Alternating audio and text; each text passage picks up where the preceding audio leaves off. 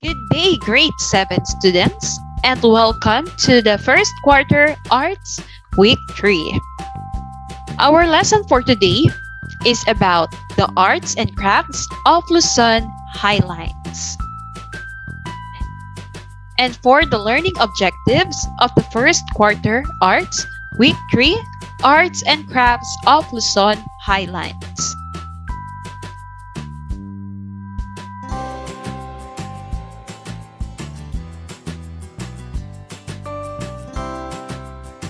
In this lesson, you will become familiar with the different designs, motifs, and history of their attires, fabrics, crafts, and accessories used by the people of different regions. The sculptures and architectures of Luzon reveal many aspects of the people's culture, tradition, and history. The elements and principles of art of these fascinating arts and crafts will lead you to understand the rich culture and tradition of the Philippines, and that is handed down from generation to generation. First, we have the Kalinga textile.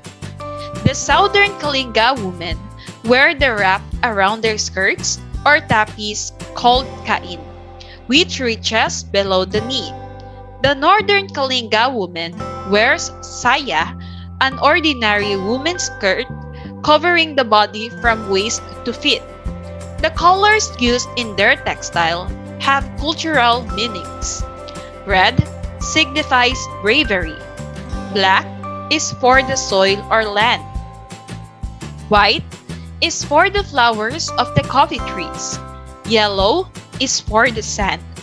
And green is for the mountains. Next, we have the Kalinga basketry. The laba is a ball shape made from rattan with sizes that vary to 20 centimeters to 150 centimeters. And one of the most unknown art form that we have in the highlands of Luzon is tattooing.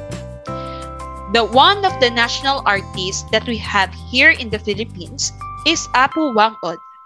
She is known as the last mambabatok or tattoo artist. She uses traditional way of making tattoo. Her designs are based on what she sees on her surroundings like fern, centipede, serpent, dog, sun, and moon. Tattooing is another form of art from Kalinga. It usually covers the chest and the arms. It is considered as clothing and decoration. It is also signifies a rite of passage from youth to adulthood, a mark of heroism, bravery, and one's status in the community. The design usually consists of geometric patterns and lines. In Ifugao, we have a sculpture named Bulul. It is a wooden sculpture that represents the rice granary spirits. It is used in the rituals that are performed to call the ancestors to protect their rice fields from pestilence and to ask for an abundant harvest. It is a carved wooden human figure with simplified forms.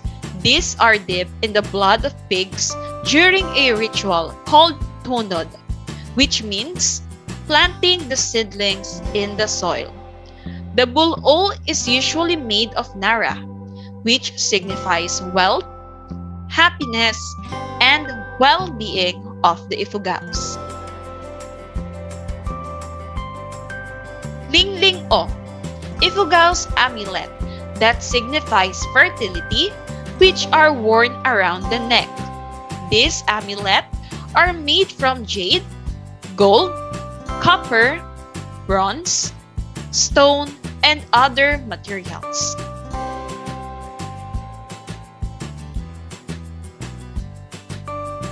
In the mountain province, we have a textile.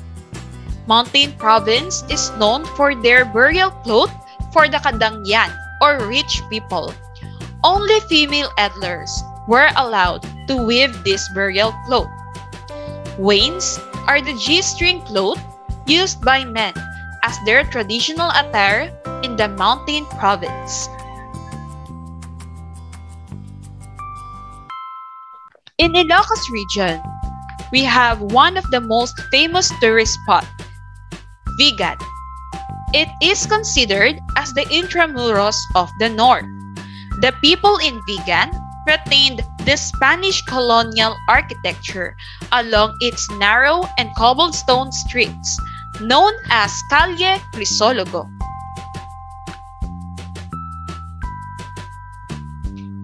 We also have a textile. Inabel is a hand-weaving technique of the Ilocanos in producing traditional wooden looms. The different designs represent different meaning, such as binakol, weave, represents the waves of the sea. They believe that this design protects them from bad spirits.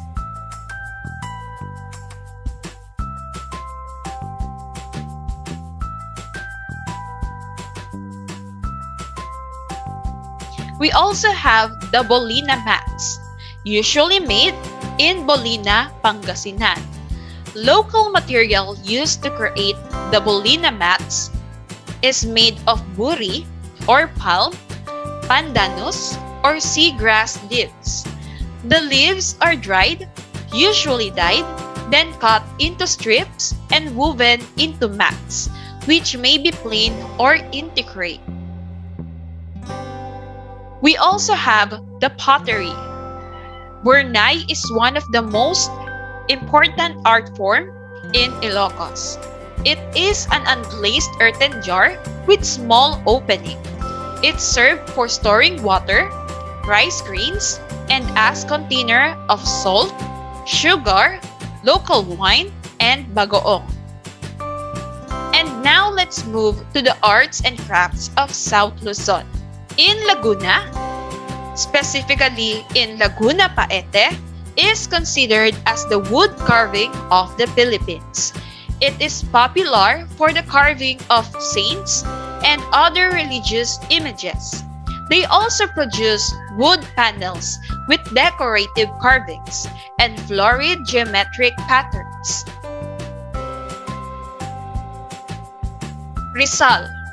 Anggona Rizal is considered as the art capital of the Philippines because of the town's rich artistic expression that include music, painting, sculpting, and folk arts. According to stories, the original gigantes were a representation of hacienderos during the Spanish colonial period. The gigantes measures between 7 to 10 feet. These are paraded on the 22nd and 23rd of November.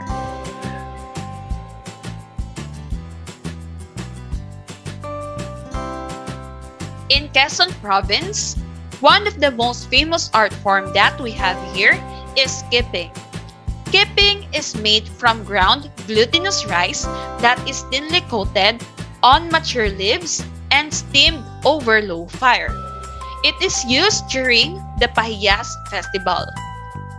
Pahiyas Festival is celebrated in honor of San Isidro Labrador, the patron saint of farmers.